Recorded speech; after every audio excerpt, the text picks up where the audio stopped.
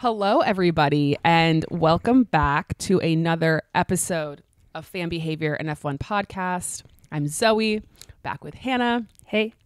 Hannah and I are not intentionally dressed in the merchandise of the DNF. I guess Joe also DNF'd. Well, but the first red DNF. flag DNF boys. Yeah. Hannah's got her Enchanté shirt on. I have my AA23 hoodie on. Thank you to them for sending us the wonderful merch. Yeah, sad to have to rep it on this day. Yeah, you know? It just worked out. And I did, I laughed because I actually almost put on my AA23 t-shirt, which is the same colorway as your sweatshirt. And, well, I'm glad I didn't because it worked out. We show up matching all the time and we're just cohesive. That's what Tanya Rad would say, is that we're cohesive. We're always cohesive. I know. Yeah. I mean, I shouldn't say always, but there's I would say 8 out of 10 times. 8 out of 10. Yeah, exactly. I mean, I think we actually probably should, ahead of Miami, we probably need to figure out sometimes like when we were in Austin, it was like, oh, this is kind of fun. Yeah. Mary-Kate and Ashley moment. We're also like 30. Like when is it not appropriate? Like what's the age that you're not allowed to be cohesive with your friend? We're going to be like 60 at like some race. We're going to be going to some race when we're retired. We're going to be like, we're matching. I think it's fine. Ashley. I think it's okay. Yeah, but see, I think actually when you get to that age, it becomes okay again. Yeah, you know, that's things probably revert true. Back to how you were when you were a child. That's probably true. Anyway, how was your week? Week was good. I told Zoe before we started recording. I'm not I'm a clumsy person. I was gonna say I don't know what the opposite of clumsy is. Graceful, which my name means graceful one or something like that, but no. So I fell up the stairs this week with a glass of red wine in my hand, and there's carpet on those stairs, and so that was the valley of my week for sure. That comes to mind. But other than that, you know, it was just the same. Life. Yeah. Yeah. So we have a race to discuss this week. We do. Well, how was your week? Oh, it was fine. But nothing to report, nothing too crazy. I'm deep in we live wild lives. When this comes out, it'll have already happened, but I'm deep in college basketball, specifically women's college basketball. Yeah. It is excellent. Yeah. I'm just, I feel like really, and maybe it's just we're all paying attention or more closely paying attention, but I really just feel like the last 12 months has just been like the year of the woman. Yeah. Like with Barbie, with like the Taylor Swift tour. Totally. Like people are actually putting respect on, female athletes, women's sports, breaking records left and right. Yeah. Like it feels good. And then you have Formula One, which is and I think it's interesting because we talked about it this week, but the conversation we had on the pod last week about my foe of the NASCAR driver who threw part of his car on another car and how a woman could literally never do that and have it be funny. It popped up a lot in women's college basketball this week, as it should have, because it's absurd. It is absurd. And I like, sorry, she's passionate. Let women be athletes, let them talk smack. That's what I want to say. Like, it's not like you have to be perfect. Just let them live, man. America's sweetheart. That's very like old school mentality of like, oh, the famous female athlete is the one that like is really pretty and really, it's like the window is so so difficult for like a female athlete to break through because they have to have like that perfect combination of all the qualities. Yeah. But it's like, let's look at the men that are famous athletes. Like, right. Like the, I don't know what her name is. I'm not familiar with a lot of sports broadcasters, but she was just saying we don't have a segment talking about when male athletes like have a moment because it happens all of the time. Like we wouldn't be able to have a segment because it happens in every game that exists. Exactly. So anyway, good times to be had all around. Also, one random sidebar about sports. Yeah. Did you see the French diver who fell during the opening ceremony of? No. Oh, bless him.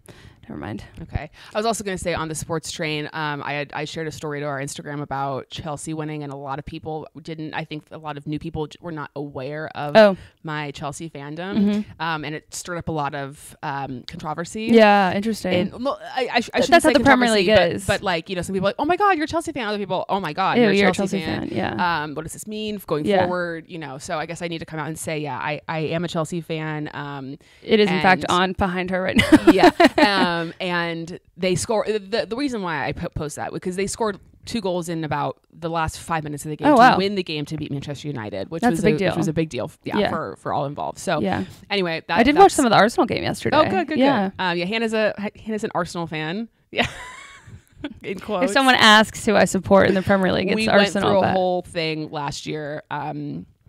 Trying to find Hannah's team, and I do think it is your team. It is my team. I just don't. There's so much you can handle. 100%. I just don't partake. Right. So if that's a problem for you guys in terms of our allegiance, then you know we still love you.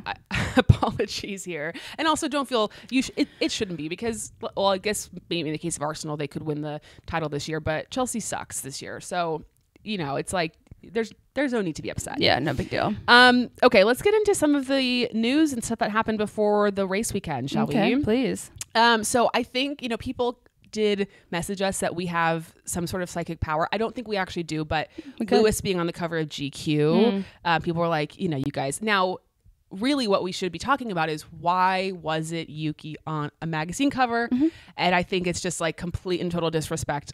Not only was it his home race, but he's been serving the looks. Yeah. Like, now I will say the cycle of a magazine, he maybe wasn't serving looks soon enough, you know, to be on a cover that aligned with Suzuka. Sure, that's true. But the year isn't over. There is still time. And I would just urge all involved in Japan who maybe own I'm sure we have many magazine owners who listen to our podcast. Owners, editors, photographers. Just, you know, if you're in that your part. Pitch meeting, who do we want on the cover this month? I think we can just throw out his name and get it going. Because as we'll talk about, he really is a hometown hero and deserves that kind of recognition. But Lewis on the cover of GQ, Slade. I did want to highlight one particular part that I thought was just very apropos, as people would say. He talked a lot about, you know, fashion. He talked a lot about wanting to be in movies. He loved Adam Driver's Ferrari. Yeah. So like, you know, game recognizes game. But then the interviewer asked him, what's the thing you're most surprised hasn't evolved further during your time in Formula One? And he said, quote, we still need more women in the sport and to fight to make sure that there are more and more women to put out at the front in view for young women and girls to be able to see that this is a place for women. Close quote. Claps. Thank you, Lewis Hamilton, for just continuing to walk the walk, talk the talk. Hashtag ally. I literally wrote Lewis on GQ, ally. As we've discussed, you know, earlier this week, I'm very good at just writing down. Yeah. just very pointed notes, you know, it's just in the corner.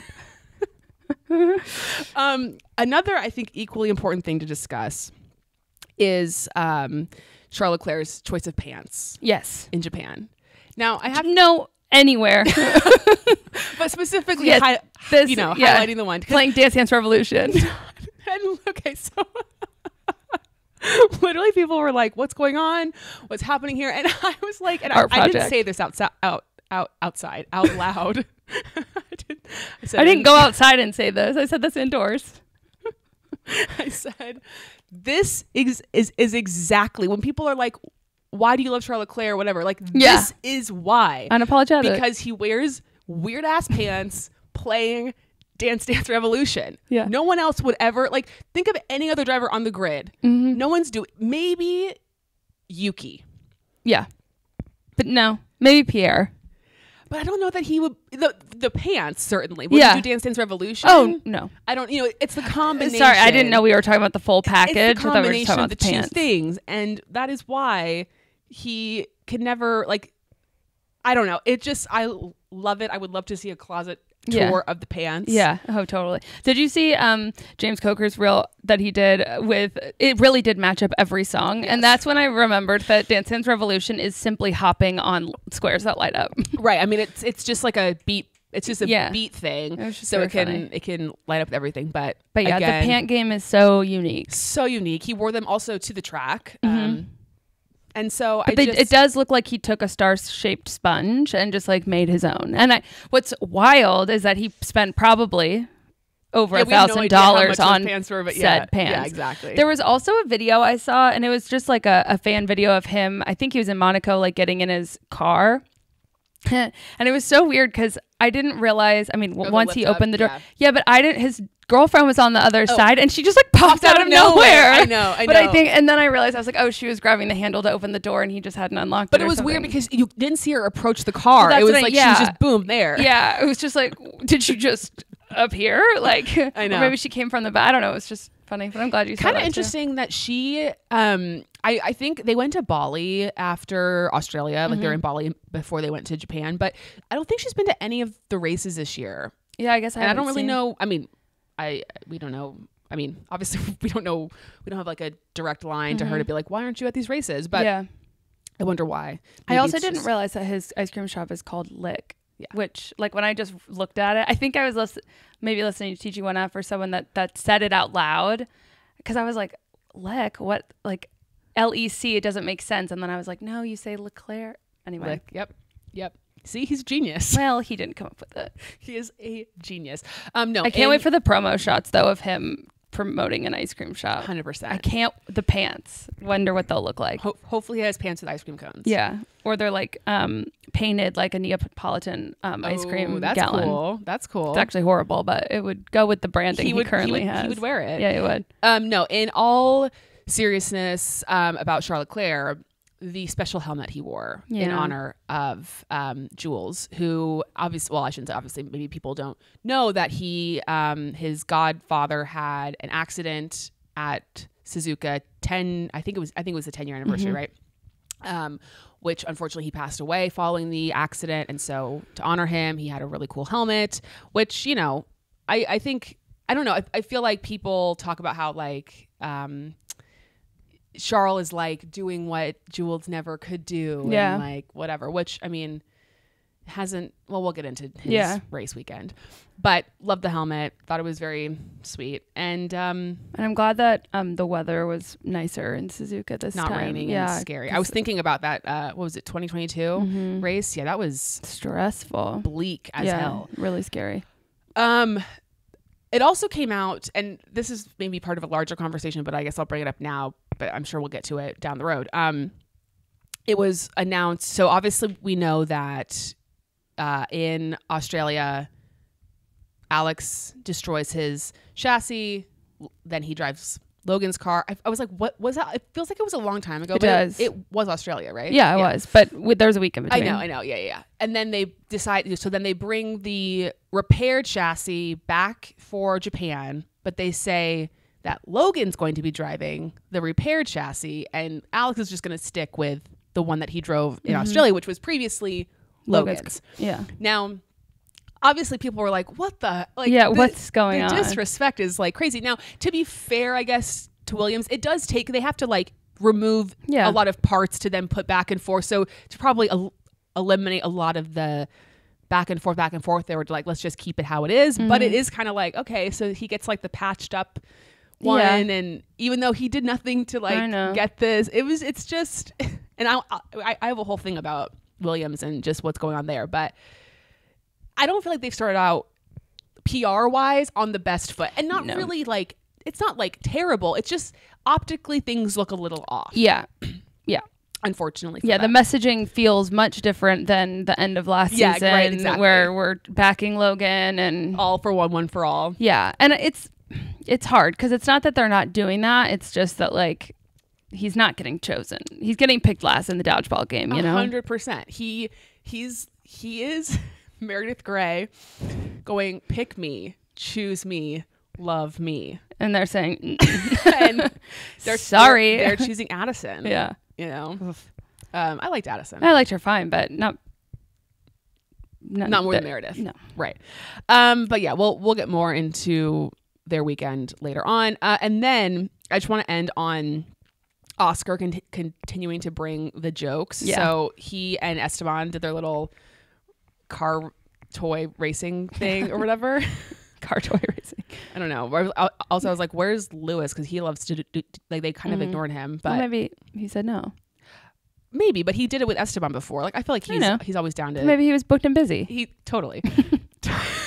Guys, I'm booked and I'm busy. Yeah.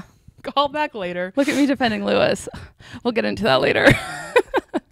I'm not like accusing him of anything. I'm just curious why he wasn't there. No, I know. But anyway, Alpine shared a photo of said thing, you know, interaction with Esteban and Oscar, and then Oscar commented and said, like, Alpine posted this with my permission. It's so brilliant. I love him so much. It's just also so happy good. birthday, Oscar. Yeah, His HPD. birthday. I think he's 23 now. Because we had this conversation: who's older, Oscar or Logan? Yeah, I love him. I think he's so funny. Yeah, he posted like a series of pictures too of him on his birthday with his cakes, various cakes, which I also appreciated. And we love various cakes. Totally. And like as a kid, when you have your, I want this type of cake, you know, I shouldn't say we all, I don't know. Some people maybe just got a generic cake, but I was very particular about, you know. Did you get pictures on them and stuff? 100%. I had Mia Hamm on my cake. Oh yeah, we've talked about this. When I was like in second grade. Yeah. I loved it. I remember so distinctly. I had a birthday cake with Britney Spears on it. It was her "Oops, I Did It Again" cover, and it was like my bowling alley birthday party. I feel like most people had one of those. I never did. Okay, so a lot of people, just not Zoe, and I demanded that I have her face. Oh yeah, and it same. was like the largest piece of. It was just dumb. Yeah, or I think I actually I was just looking over last weekend. I was looking at some old like family photo album things, and it was that particular birthday, and I think I made everyone eat around the face, and then we could keep the face, like so make that last like longer. Why I don't know. I don't know. Like we have to honor this queen, Yeah, but not eat her face. Absolutely. Let us know if you had anyone's Yeah, please do. on your cake. Those are always so much fun. much Do you ever fun. think about like if you were a kid now, who you would like? I was thinking about, because obviously, I said like I've been into college basketball, and I'm like Caitlin Clark for me. I would have been obsessed with her because I also played basketball as a kid, and like she would have been like my idol. I would have been obsessed, and I would have probably been her for Halloween. Like I was Mia Hamm for Halloween. I would have had her on my birthday cake. Yeah. But I was trying to think of other like icon, like who. I guess maybe I would have been obsessed with Taylor Swift. I don't know. I was trying to think of other people. I feel like if I would have been younger when One Direction was a thing, if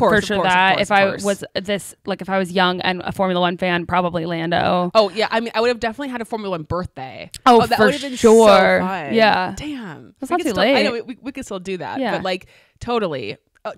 Yeah. I would have had. I mean, yeah. I guess I wouldn't have been like 7 and been like, put Daniel Ricciardo on my birthday cake. Yeah. Maybe I would have. I probably would have. I don't know. I would have probably been more like Lando or Oscar or whoever. Yeah, Yuki. Aaron Carter was on my birthday cake once. Oh, really? I would just like take my like the album, like the inserts from CDs, and whatever I was into that year would be on my birthday cake. Yeah, I don't know who like the kids are obsessed with. Like TikTokers, I think. I mean, like 7-year-olds, like Olivia Rodrigo, maybe.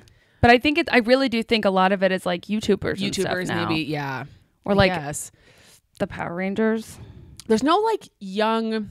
I know they really have it bad. Olivia Rodrigo or like Billie Eilish or something, but they don't have what we had, and it makes me sad for them. I mean, they do in some ways. They don't have a Justin Bieber. They don't have a Justin Bieber. Yeah, correct. Not right now. Yeah, and I was thinking about that too. Like, sorry, this is off tangent or whatever, but like all the albums we've been getting, like Ariana Grande, Casey Musgraves, Beyonce, we're getting Taylor Swift, we're getting Dua Lipa. I'm like, the girls are bringing it week in week, just music. I'm like, where are the dudes? I don't know. They're non-existent. And then I was thinking about like, there's just not a lot of like male pop stars out there. No, I mean, I guess Justin's album just dropped. Justin Timberlake. Yeah. Well, that just it did. But I mean, like, the young, 20-something-year-olds. There's just not. But I don't even know who those people are. It's like Zach Bryan now and like Morgan Wallen. Yeah, it's weird. There's like no pop star. I know. Anyway, I don't know how we got on there. Oh, because of birthday cakes. Please let us know in the YouTube comments or, DMs. And if you have photographic evidence of the cakes you had for inspo. I can try to find mine and I'll share a picture. Not that anyone actually cares. I do. Okay, so on to the race weekend. So we had just a couple of things. There were 2 Japanese drivers on the grid for FP1. Ayumu Iwasa, who's in the Red Bull Junior. I actually don't know. He was in F2 last year. I don't know if he's in F2 currently. I think he is.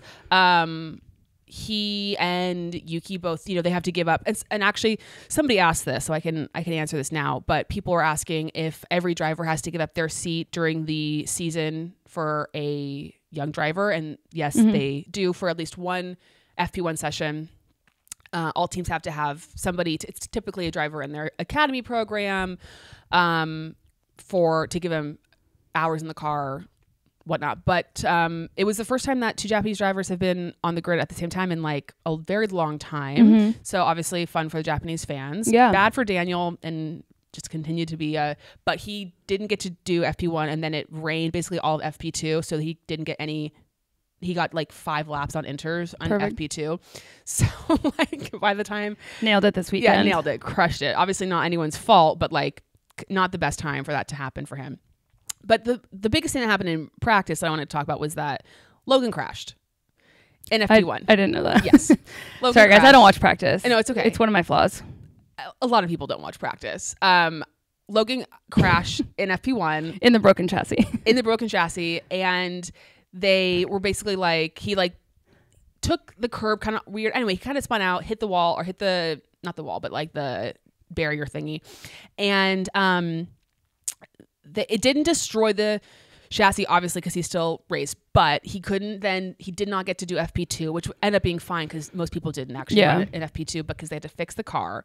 And it was just like, oh my God. Like, and this is what we said before with like the decision to put Alex in Logan's car. Like, I think he's just it's lost his confidence. Like I just, and then now, and this is true. Like, and every time he's going to get in the car, it's going to be like, don't crash the car. Yeah, don't mess it. Like just so in his head. Yeah, I do think I think I've read that they are going to have a spare chassis for China. So they've learned their lesson. It's taken them a while and they're going to need it because again, more destruction down the road. Potentially. No, I mean there was with Alex. Oh, right. But I just was like, God, and like I find myself now like really rooting for Logan. I want him to do well. I feel bad for him. I like.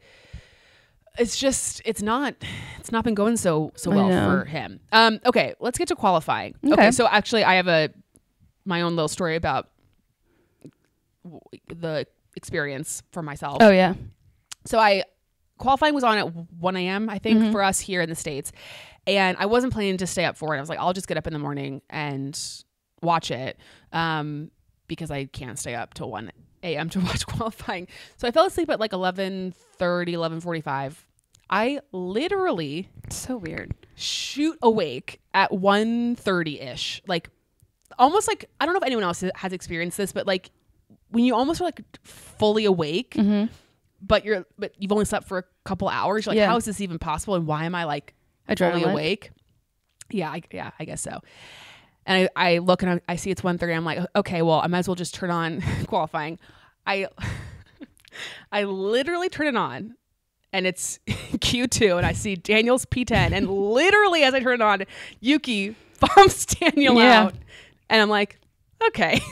It's weird. It's like someone in the universe wanted you to see it in real time. Wanted me to like, you need to be upset. Yeah. And obviously I love Yuki. It's great. I mean, it's not like I'm, super, but it was just like, wow, okay, that was funny. Cool. Yeah. Yeah. So, but then, and then I ended up watching the rest of it. So yeah, Daniel, like, I think half a tenth, like 0.05 seconds away from getting into Q3, which would have been nice for him, just like morale boost to not only out qualify Yuki, but get into Q3. Like that would have been great. But I do think silver lining for him is he was very close. Like there's so many of the other qualifying sessions he's had, like he's just like not done well. And for him to be like at least close, I think that's a win. That's his only win of the week. Yeah. Lance. So Aston Martin brought a bunch of upgrades this week.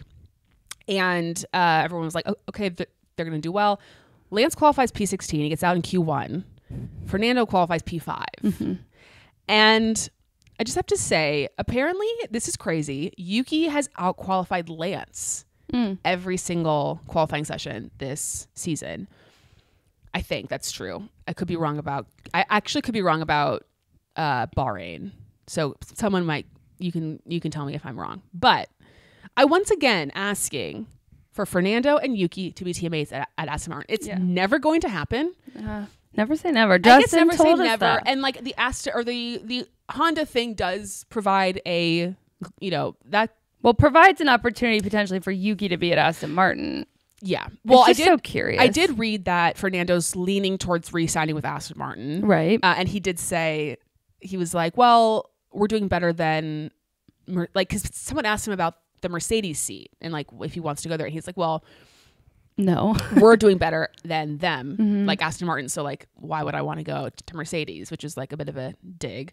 So I think it's likely that it's going to be it's going to be Fernando and Lance, but I mean, I don't know. I'm just like, my opinion on that will never change.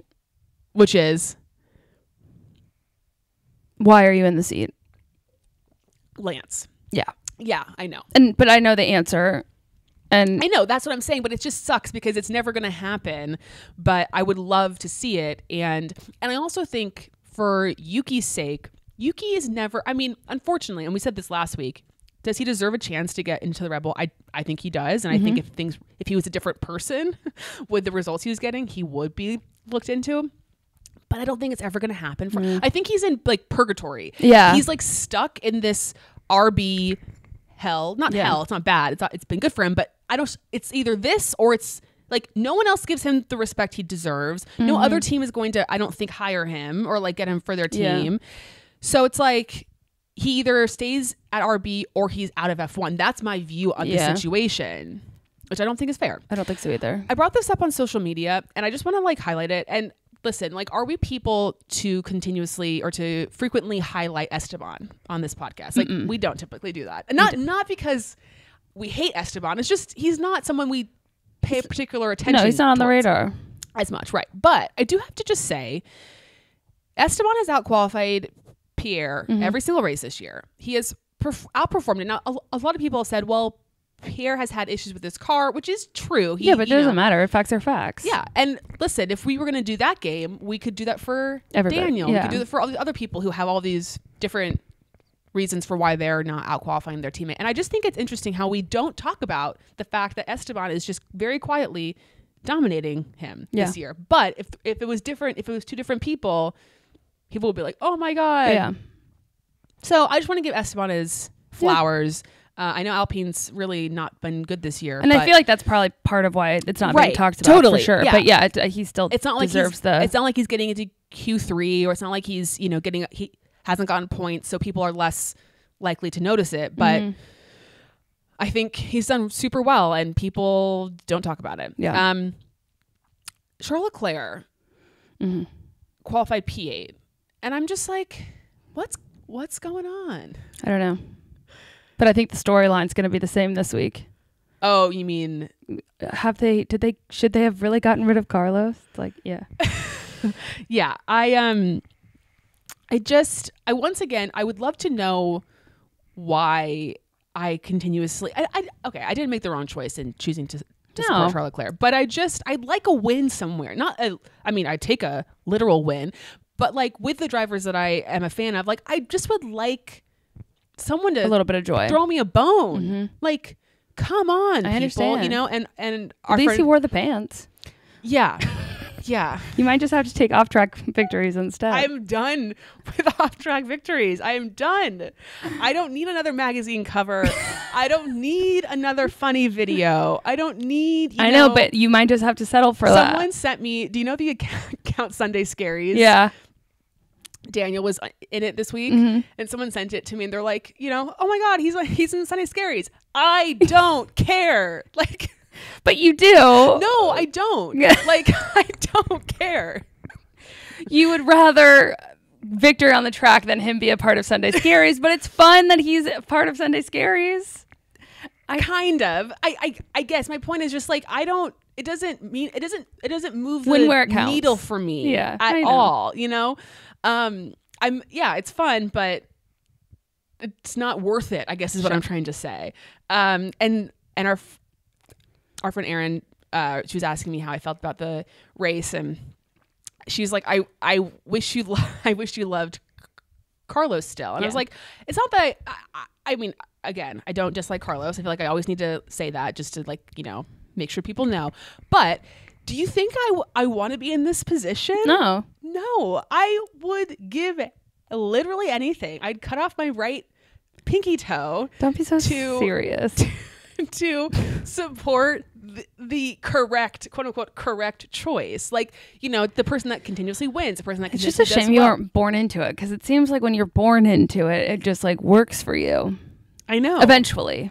And that's the thing. Eventually, maybe in a couple of years, Ferrari's going to do what Red Bull's doing, and you're just going to win all the time. Here's what I'm saying, though. Let's talk at the end of... Sure. By the end of this season, could Charles Leclerc have won a race, and Daniel's been on the podium, and Lewis has won a race? You know, can certainly dream. Sure, that could happen.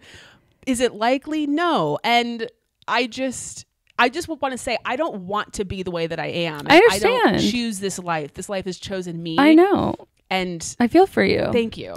Now, I do have a question. Next year, when your two faves are together, are you just going to be excited about the team's wins, or are you going to, if Lewis is doing better than Charles, will that stress you out? Question.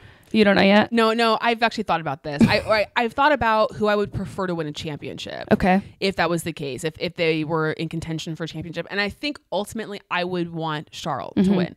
Charles is my choice. Like, if I were to rank, Charles Leclerc is my favorite, like, overall driver. If you're like, if someone said to me, if a person came up to me and was like, who's your favorite F1 driver? I would say Charles Leclerc. Okay.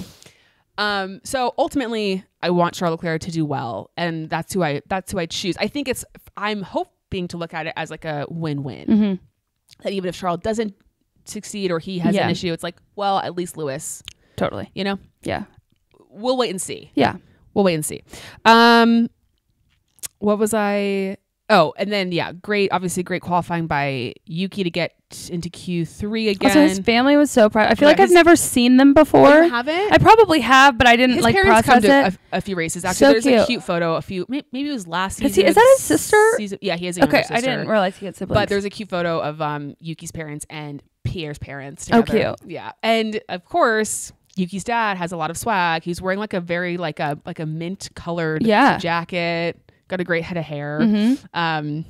So cute. I would love to know just like what, I mean, of course they love their son, but like, Yuki is such a unique Japanese person. Like, totally. He's just so different than your traditional Japanese person. And I would just love to know like what they think of that. Yeah. You know?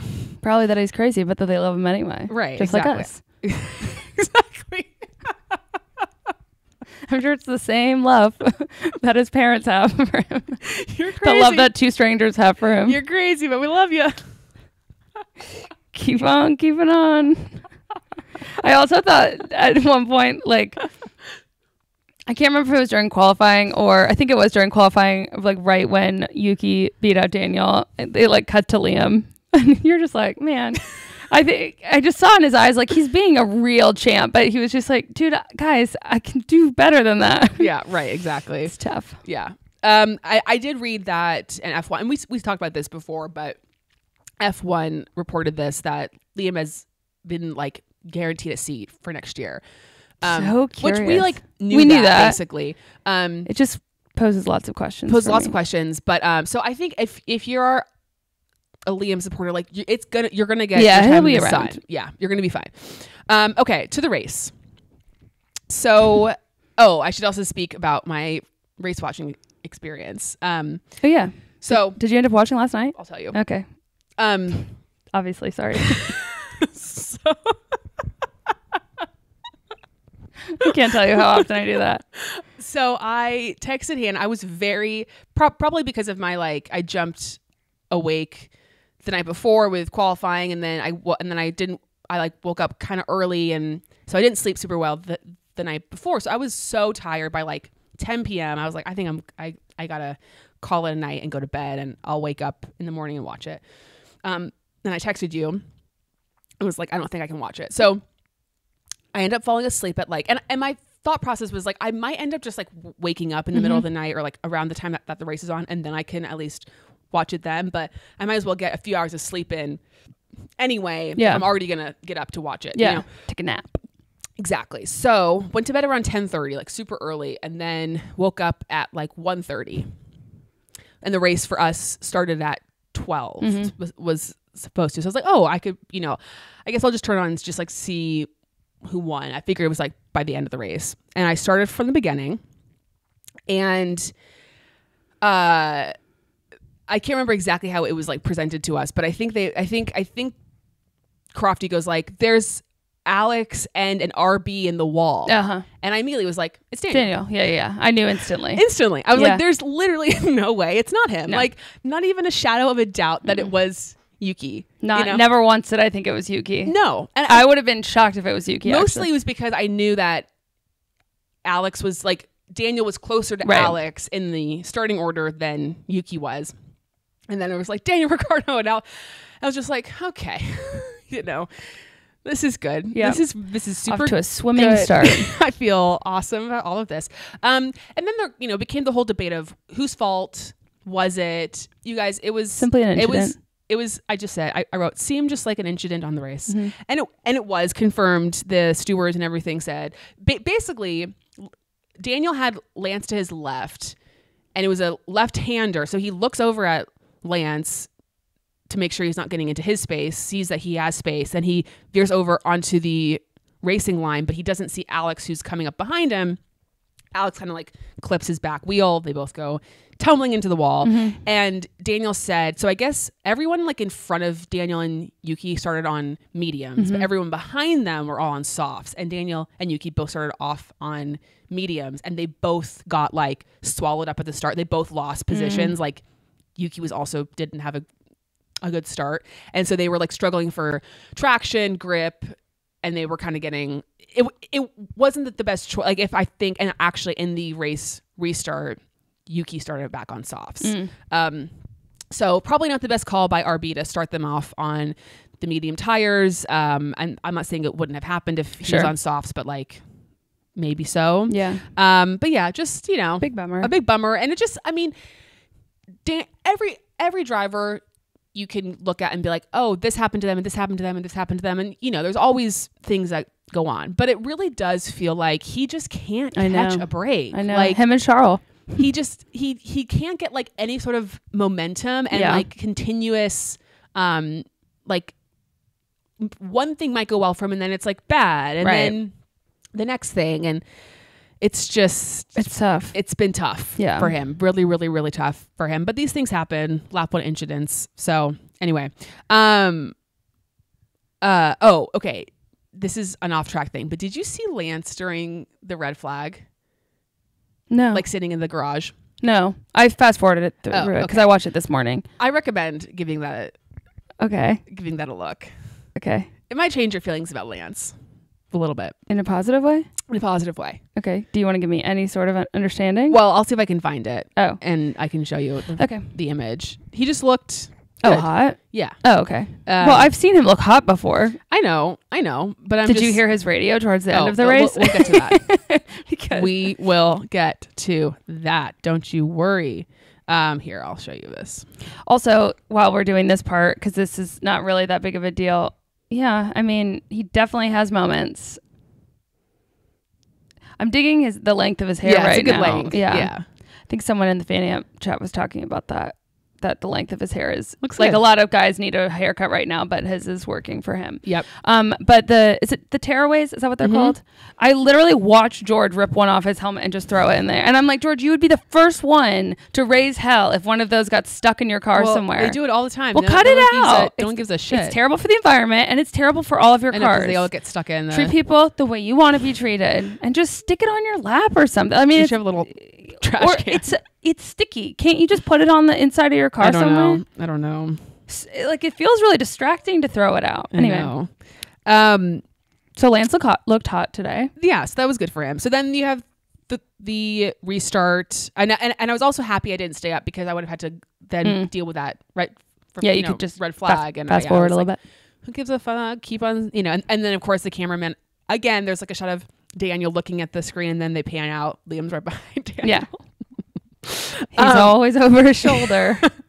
Alpine had a bit of damage at the restart. I think Pierre kind of ran into Esteban. Just another day, another fail. Team on team crime. The Sauber pit stops continue to just be awful. Not as bad as like not a minute long bad like they once were, but still just like not McLaren those good. 1 second, 2 seconds extra that it takes them, that like makes a massive difference in the race and their positioning, and they're just like not helping themselves at all. They're really not. It's bad. Joe obviously DNF'd. He's had a rough go. He really has. I hope his home race is better for him. Yeah. Magazine cover. Off track wins. Vogue China. Yeah, exactly. It does feel like right now in this season, it feels like the drivers or the teams who like are having a tough time are just like continuously having a tough time, and the drivers and teams that are doing well just like are keep like on doing well. Yeah. It does feel like there's very consistent storylines of like very specific people and teams. Yeah, like we sucked again, or yep, we keep getting better. Yeah, right, exactly. It's kind of strange how that keeps happening. I know, it's lame. Did you catch Lewis offering to let George buy? Yeah. What? Don't know. That was weird. I know. I was like, excusez-moi?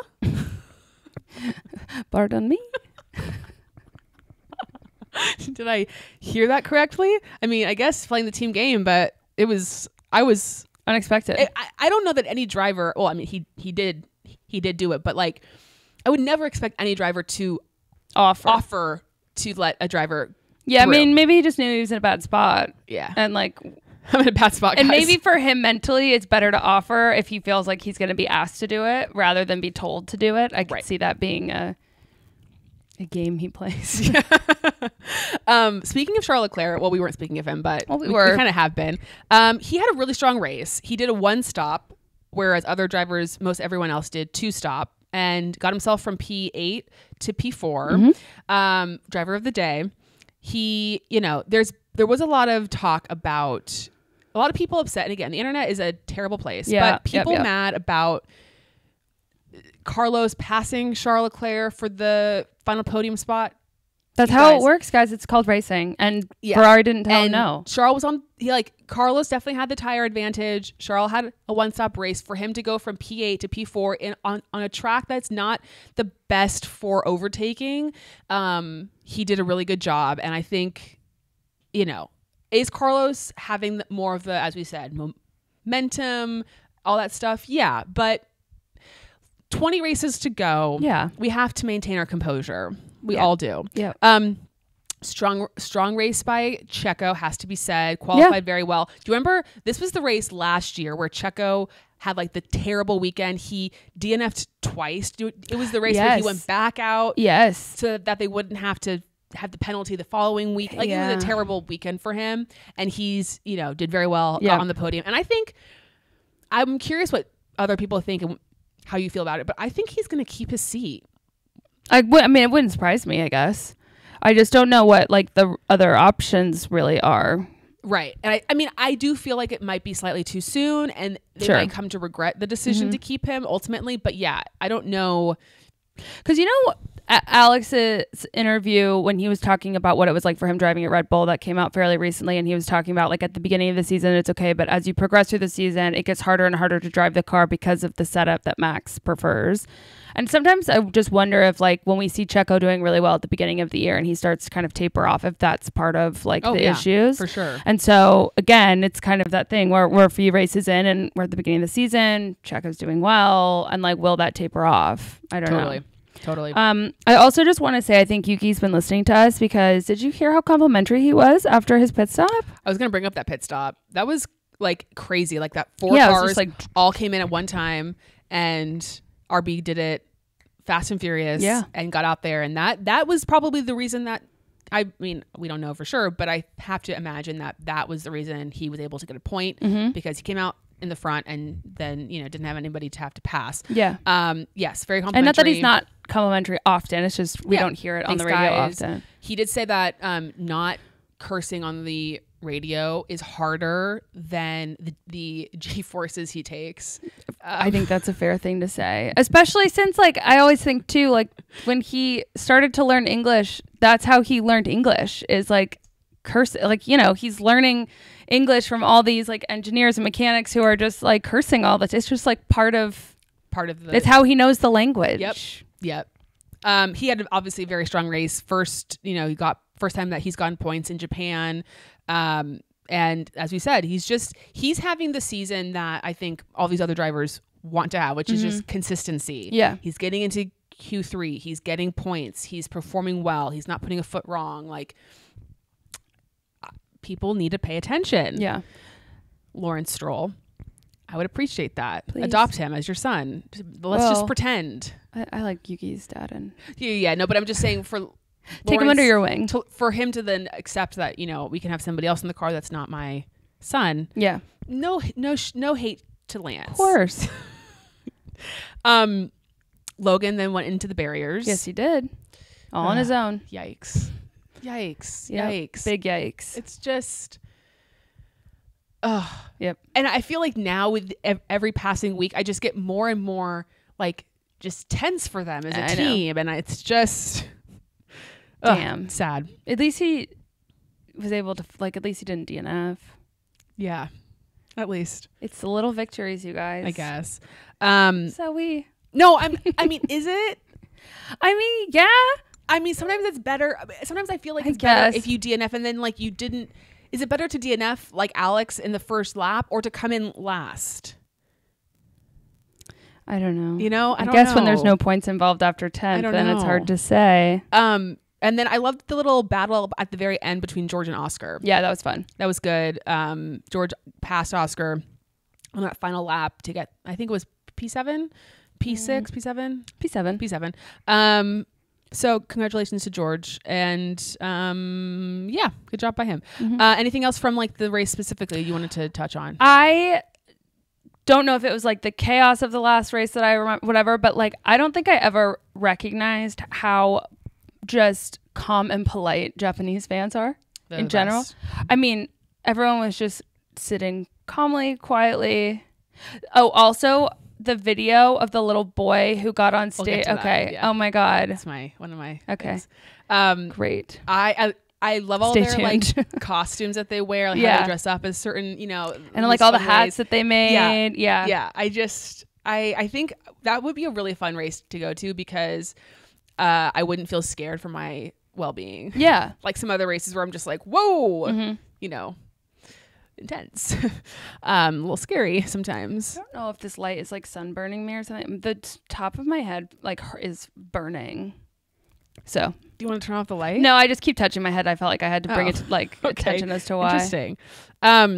Loved seeing Max and Penelope. Yeah.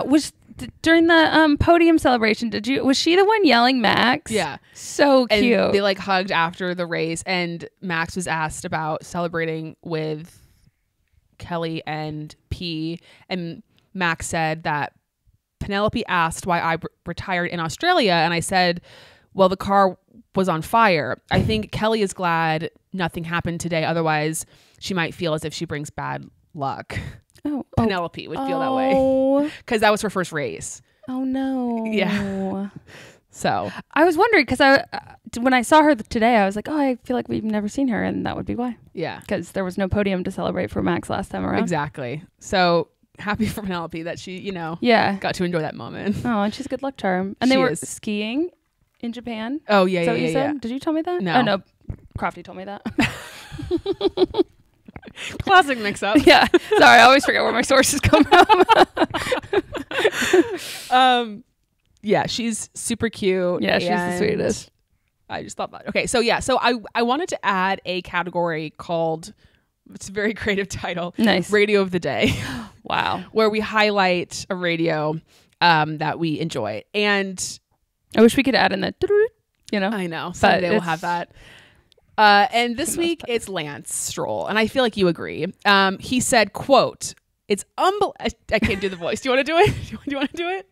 Do you want to do it? No, you like almost had it. You almost nailed the unbelievable. I can't. I can't do it. I can't do it. I'm just gonna just read it. It's unbelievable. Read it in your Zoe voice. How bad our speed is on the straight, man. Like, it's a different category. His voice goes up. I wrote voice crack. Unhinged. And I'm like, and see, that's the duality of Lance Stroll. Hot during the red flag, icky during the radio. Is it? Are you slow on the straights? Because I'm looking at Fernando Alonso. Well, he was. Yeah. Right. Lance is kind of giving, this is totally only for Hannah only, but he's kind of giving Chanko vibes. Totally.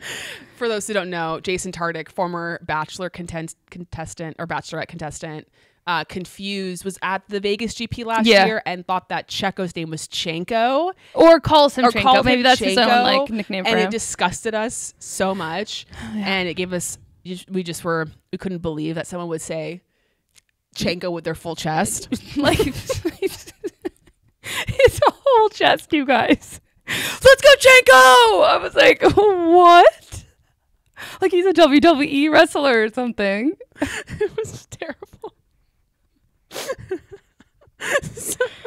So anyway. God, what an earnest man. Oh, I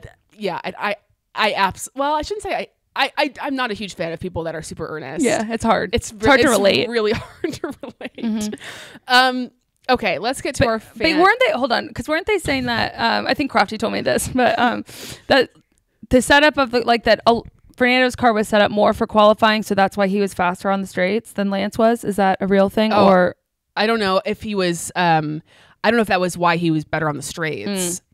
Perhaps so. Perhaps. Fan info. I'll share my fan first since you kind of already brought it up, but it was George Russell with the little boy. It was during like the fan forum thing, the pep rally, and he brought him up on stage, and they did the little T pose together, and it was so cute, and I loved it. It was so sweet. Yeah. My fan is Bernie Collins.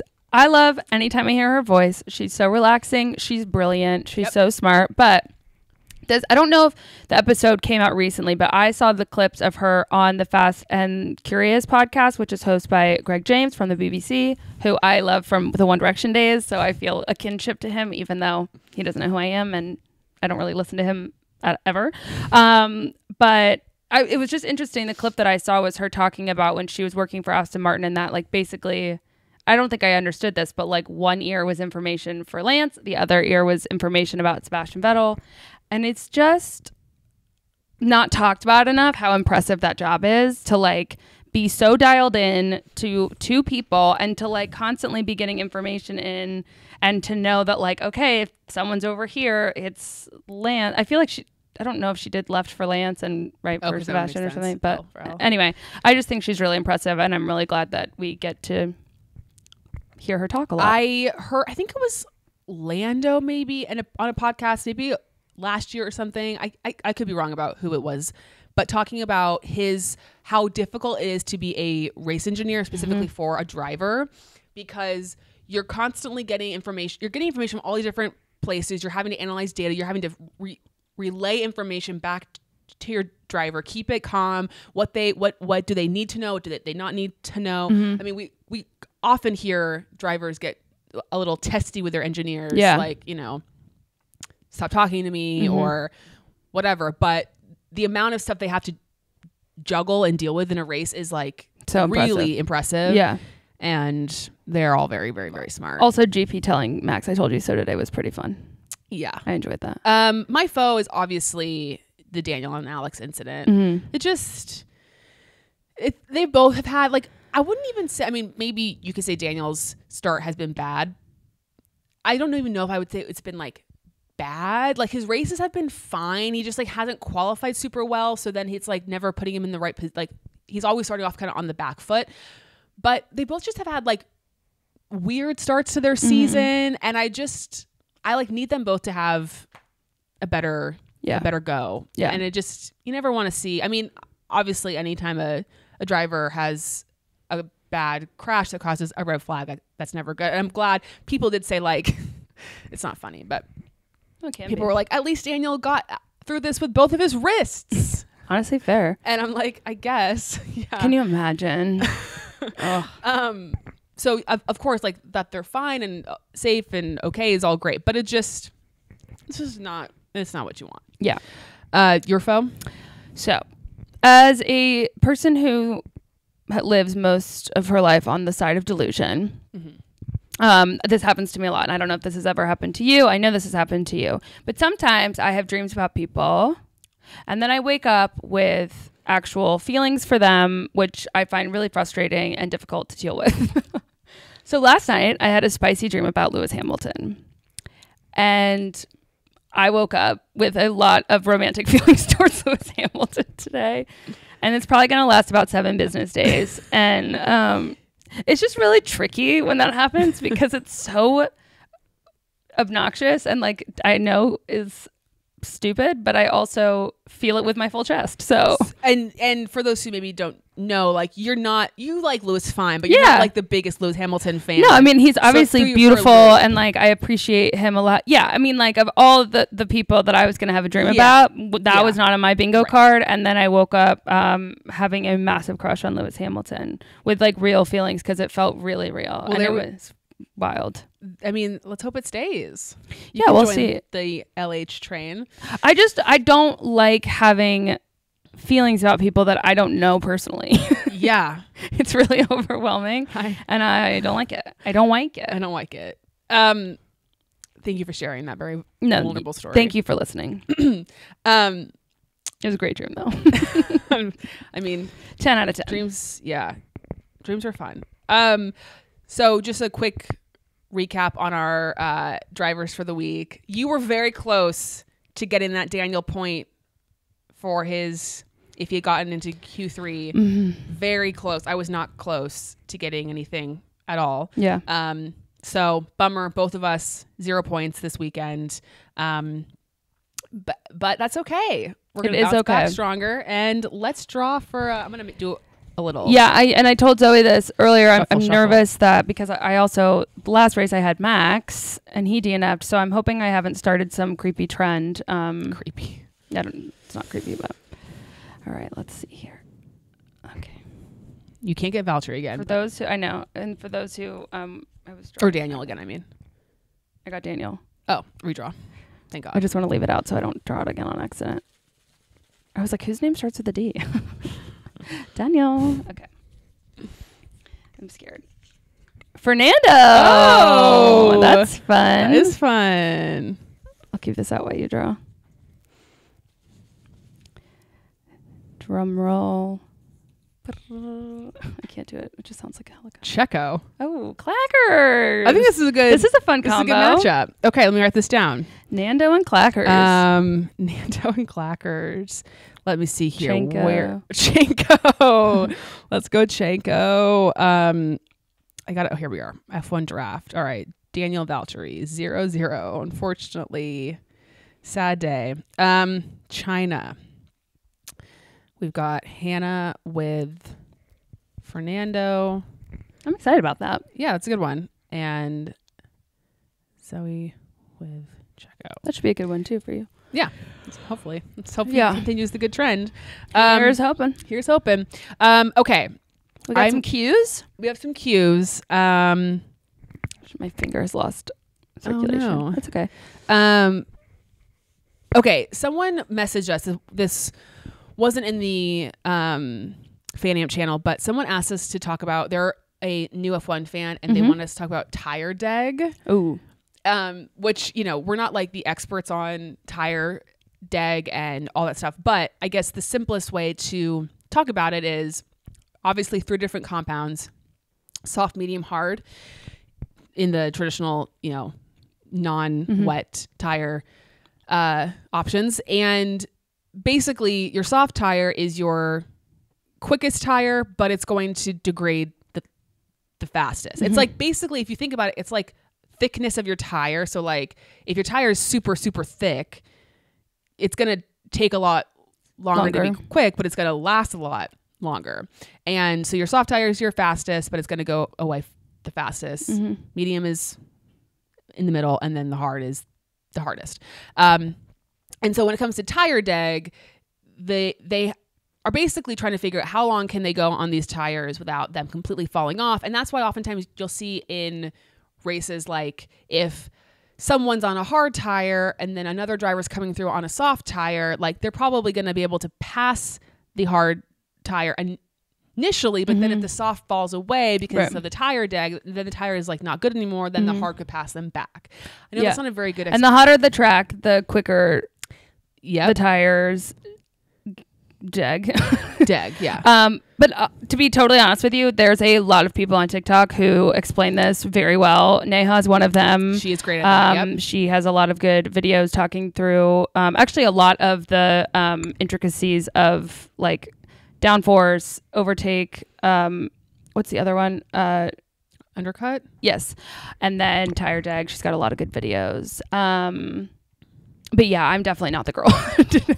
Zoe did a great job, and I could not do better, literally. I mean, yeah, it's and you'll often hear like people will be better on their tires than other drivers, and it's all about, and this is why like drivers, when they're in a race, and it depends so much on who's behind them, how far away is the person behind them, how close are they to the person in front of them, they will be easier on their tires in order to make their tires last longer. But if they're having to like race somebody or defend somebody, that they're going to eat up their tires much faster. So it's like you have to pick and choose when is the time to like attack, when's the time to be more conservative. Are you doing a one stop? Are you trying to do a one stop race? For example, Charles Leclerc was very good on his tires this weekend because he only changed them once as opposed to other drivers who changed them twice. So he had to be a lot more conservative over the course of the race. Yeah, there's a lot of intricacies involved. Indeed. Someone also asked if we thought that Daniel was going to be in Formula One in 2025. I am cautiously optimistic. I obviously, okay, I first of all think it's still too soon to tell for sure. But if it's continuing the way it's continuing now, no, he won't be because Liam's going to get a seat and Yuki's performing better than Daniel. So therefore, Daniel will not have a seat. But obviously, you know, we could be having a different conversation by June. Yeah. Things could turn around and be different. I think the difficult part is it's looking like neither of them.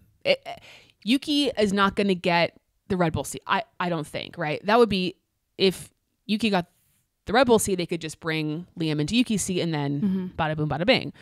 But if they're not going to promote Yuki to the Red Bull and they're going to either retain Checo or put somebody else in, which at this point I feel like I don't know who they put in, then it's Yuki and Daniel fighting it out for one seat. Yeah. And if Yuki is consistently performing very well and Daniel is not, they're going to keep Yuki. Yeah. So I would say right now it's like 50-50 as to whether or not something like that, maybe even less than that. And because people have been like, you know, how do you feel about it? And I mean, we've been through this before. Like, I actually enjoyed Formula One in a lot of ways, a lot more last season without him being in Formula One than I do now. Less stress for you. And it's just more like, it's just more fun. Like I have a good time. And so my feeling is it's kind of like win-win is a weird way of describing it. But like either he does well enough to get the seat for next year or he's not, he doesn't perform. But then it's like, okay, that's fine. He will get a different person in, and I don't want him in Formula One if he's not performing well. Agreed. So I just would feel bad if the year keeps going like this. It would make me sad that like that's how he goes out of the sport. So for all of our sakes, I hope that this luck is going to turn around soon and quickly. Yeah. It would be tough for like, I don't know how much he cares about legacy or whatever, but it would be tough for his legacy. I think but most athletes have some sort of wanting to have one. Yeah. So anyway, we'll have to wait and see. Again, you know, too early. And RB have luxury of time. They don't have to make any I feel like they're not going to make a decision until like September, October as to who gets that second seat or the other seat, because it's not like there's a ton of people that are like clamoring to get Right. either of their drivers, aka I don't think anybody is at this point in time, and they're not at risk of like they can wait and fully evaluate the whole situation and see. They have the luxury of time. Exactly, whereas other teams don't have that. So And neither does Carlos. yeah, I feel like now Carlos is gonna, I think Red Bull's gonna re-sign Checo. Mm-hmm. I think Carlos is going to sign with Mercedes. Oh, you do? I do. And I think Fernando will stay with Aston Martin. And I know both Alpines, I think their contracts are both up. I think they'll end up re-signing. Mm-hmm. Maybe not, but I kind of feel like that's the way it's going to go. I think Ollie Bierman will replace, well, actually people are talking about Nico going to Audi. Oh, okay. And it being Nico and who is the other driver? I can't remember. Like, I don't know that Joe's going to get re-signed. Yeah. I don't think Logan's going to get re-signed. No. So I think Ollie will get in. Obviously, Liam will get in. So I do think we'll see some rookies next year, which I think will be good because it's always fun to have some new people involved in the sport. What are your thoughts? Will Buxton on the Red Flag said that he thinks, was it Ollie that he thought was going to Mercedes and then Carlos would go to Sauber? I feel like it wasn't Ollie. It was someone else. It was another rookie though. Kimi Antonelli. Yes, thank you. Yeah. Yeah. I think with Kimi, he's so young. He's 18, and I feel like it's more likely that I think he's going to test actually in the 2021 Mercedes coming up here soon. But I feel like it's more likely that he would take Logan's seat. Yeah, I was going to say, and then have like a couple years of getting himself acclimated and then go to Mercedes, which maybe is a reason why Carlos wouldn't want to go to Merc because he's like just going to get the boot. Is this a stopgap? Yeah, right. But it's also like, well, what if he outperforms George? Yeah, right. It's more likely that he has a better chance at competing with George than he does with competing against like Max. Though, would Aston Martin rather have Carlos Sainz than Fernando? Like, there's lots of things to consider here. Curious. So, tell me we have it. So yeah, that is that for today's show, Japanese GP recap. Make sure to stay tuned for our pyramid ranking that will come out tomorrow. We don't exactly know what we're going to do next week. We might have a special guest. We're figuring out next week's plans, but there will be an episode, so fear not. And then we've got China. We have China the same weekend. We have a new Taylor Swift album. I keep forgetting about the new Taylor Swift which album. is going to be fantastic. She, not to side note it, but she came out. So basically, like, she has these 5 different versions, I think, of her album that she's putting out that are supposed to like represent the different stages of grief. So like denial, acceptance, blah, blah, blah. And she put out on Apple Music this past week different playlists that accompany each stage of grief, and like put her songs into these different categories. She put Lover in denial. Whoa. I know. That's crazy. I know. Like, shots are about to be fired. Wow, this is gonna be so good. Also, can I just say, as an Apple Music girl and not a Spotify girl, which I know is so polarizing, it makes me really happy that she's an Apple gal. Because we don't get a lot over there. No. We have like a very lame version of Spotify Wrapped. It's not the same. They basically just send you a playlist of the songs you listen to the most. I don't know. It isn't the same. I definitely urge everyone, if you're a Taylor Swift fan, go and check out those individual ones and see what songs she's... So she put her discography in these playlists. In these different playlists. And then I'm assuming... It's a smart idea. That once the album comes out, then those will go in the different playlists. Oh, good. But yeah. Denial. Lover in denial. That is wild. I know. It's crazy. So brilliant. It's crazy. So I'm here for the Joe Alwyn downfall. I've never been a fan. So yeah, 2 thumbs down, respectfully. This is not that we have to end with Joe Alwyn. Anything else you want to add before we wrap it up? No, but well, yes. Speaking of Joe Alwyn, Taylor Swift pipeline, Jason Kelce was at WrestleMania. It's the best video I've ever seen. So if you have any interest in that, I would check it out because he just like hopped over. He just like really carried himself well at WrestleMania. So I also want to just say a quick thank you to everyone who rated us on Spotify when I made my call. We're over 900. We're almost to 1,000. Goal is to get to 1,000. So if you haven't rated us on Spotify, please go ahead and do so we can get to that 1,000 mark. We'd really appreciate it. And also, if you haven't left us a review on Apple Podcasts, we'd also love that. Really appreciate that as well. And even if you are a listener only friend, we're glad you're here. Don't go anywhere. But if you want to just get on YouTube one day and subscribe to the channel just for funsies. Yep. We'd love for you to do that. We'd love it. And we'd appreciate you so much. Exactly. Thanks, guys, for listening. And we'll see you guys next week. Ashante.